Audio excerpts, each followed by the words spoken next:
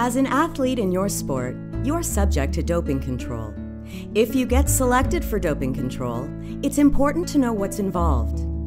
During doping control, urine and/or blood samples are collected, packaged in tamper-proof containers, and then sent securely to a World Anti-Doping Agency, accredited laboratory to be analyzed for prohibited substances. Over the next few minutes, we will take you through the key elements of the doping control process. Doping control can occur anywhere and anytime. You can be selected for out-of-competition testing and in-competition testing. Out-of-competition testing can take place just about anywhere. Examples of out-of-competition testing locations include the gym, track or pool, as well as at home or accommodations. In-competition testing takes place during an event or immediately thereafter. There are many different ways you can be identified for doping control. These include predetermined or target testing, random selection, finishing position, bib number, and lane number. Meet your doping control chaperone.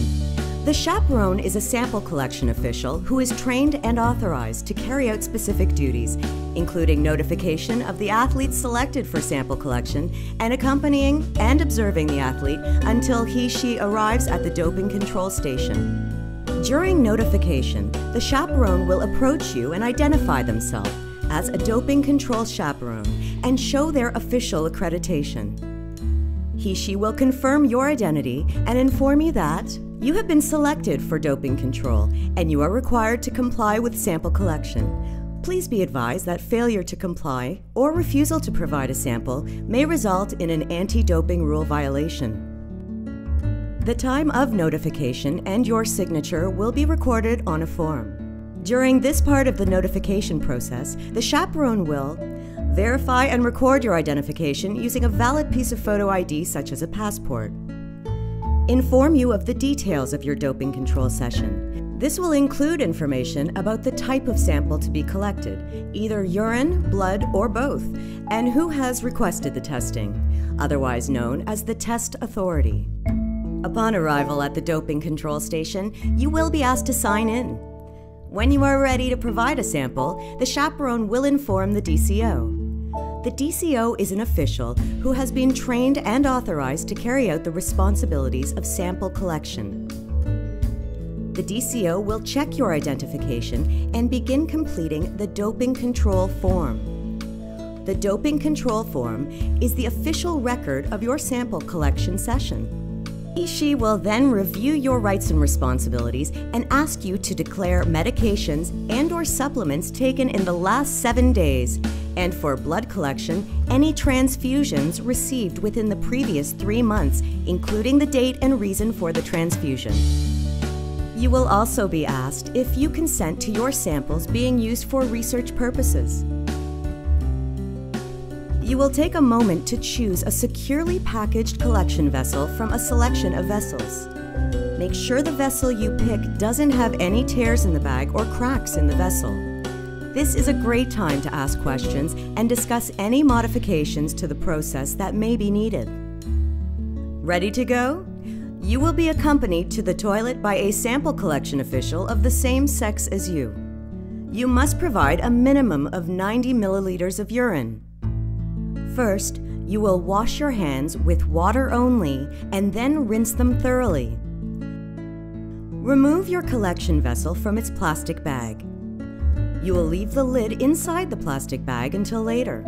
You'll then be accompanied by a sample collection official to the toilet. Once at the toilet, you must disrobe from mid-torso to mid-thigh to ensure the sample collection official has a clear and unobstructed view of the passing of the sample. You will then return to the doping control station to split and seal the sample. In the event that you are not able to provide the required 90 milliliters, the partial sample will be securely stored using a partial sample kit until you are ready to provide a second urine sample to complete the process. Once you have provided 90 milliliters of urine or more, you are ready to choose a uniquely numbered kit which includes an A and B bottle. This kit will be used to seal your sample and transport it securely to the lab. All kits come securely packaged. Ensure the one you select is not damaged prior to use. Remove the contents of the box and take the plastic shrink wrap off the bottles.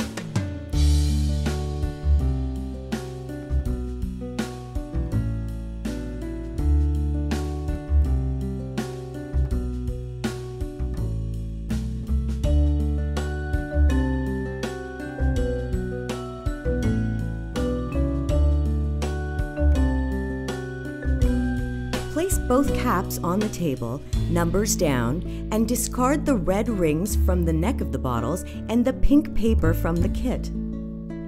You will first verify that all of the sample code numbers on both glass bottles, both caps, and the box all match.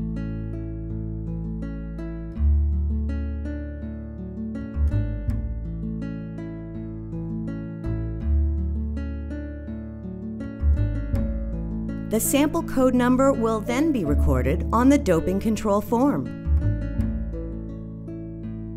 The DCO will guide you through the pouring of your sample into the A and B bottles.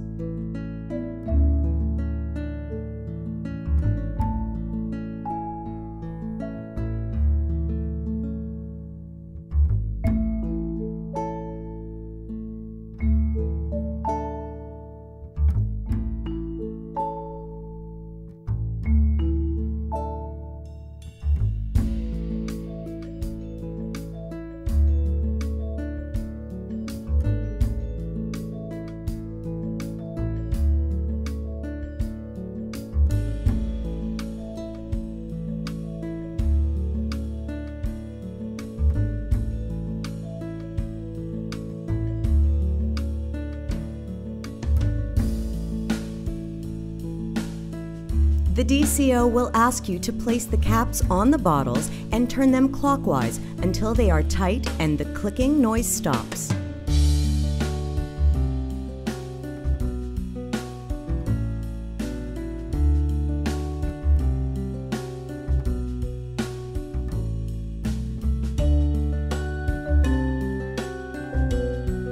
Ensure the bottles are properly sealed.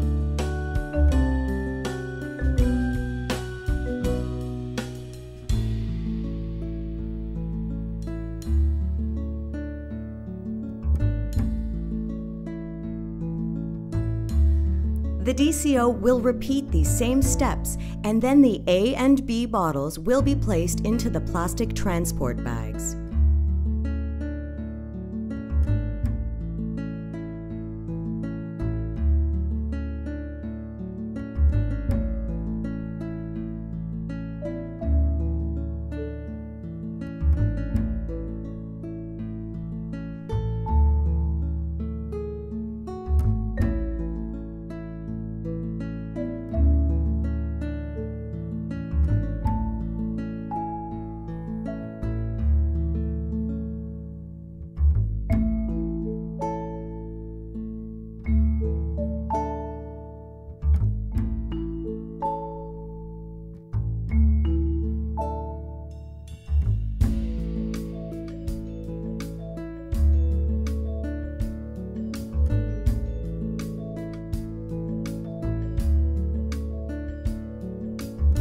Once the bottles are placed in the box, the DCO will verify the specific gravity of the sample by using the residual urine in the collection vessel and a digital refractometer.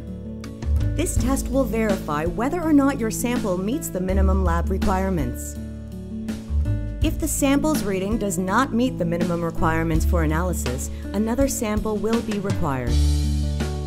You will be asked to discard any urine remaining in the collection vessel into the toilet in view of the sample collection official, and then to discard the collection vessel upon the completion of the testing session.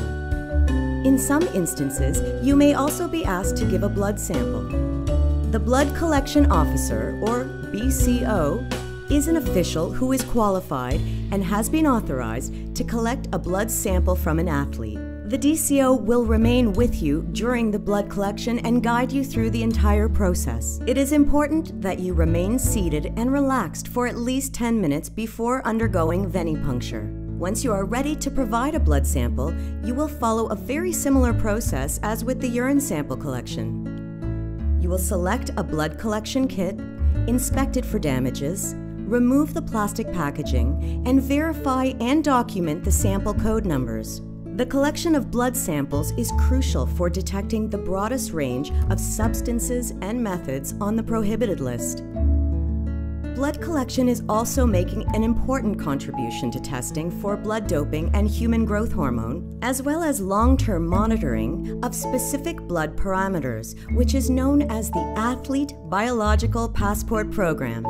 You will be asked to place the bottles in the holder and the caps on the table.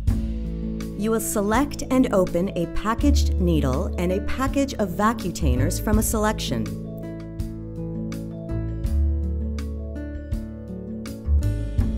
Place pre-printed sample code number labels lengthwise on each of the vacutainers, then give the vacutainers and needle to the BCO.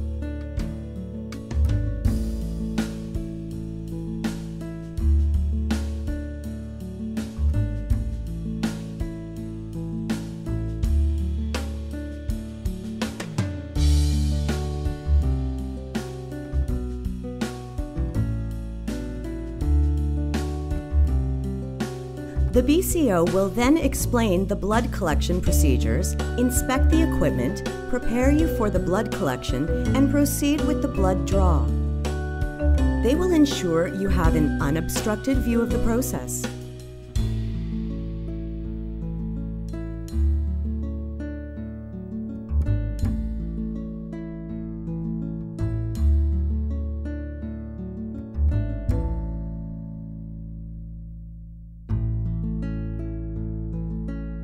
The BCO will invert the tubes 8 to 10 times, then place the tubes upright into the kits and provide any athlete specific aftercare procedures. You will then seal the blood samples, document the related information, and prepare the sample for transport.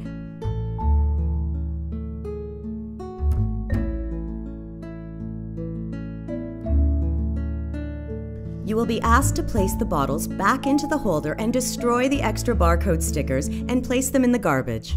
For certain tubes, it is important that the samples remain at room temperature for 15 minutes before they are placed into the cooler. You may remain with the samples until the 15-minute wait period has expired.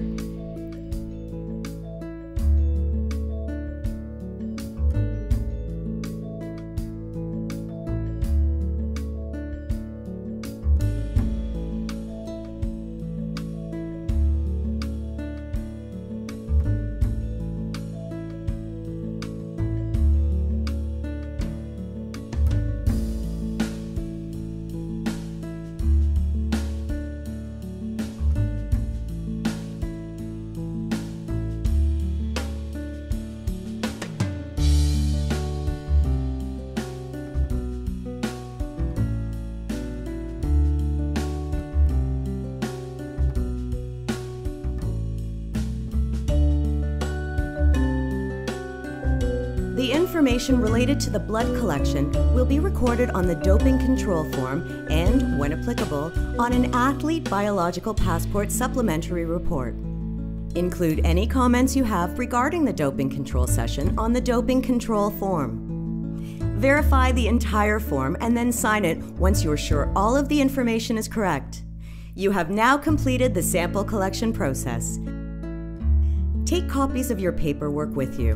Be sure to file them in a secure and safe place.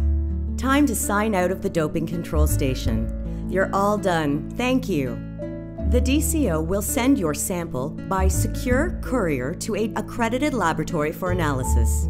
Every sample is key to protecting your right to fair, ethical, and doping-free sport. Win clean.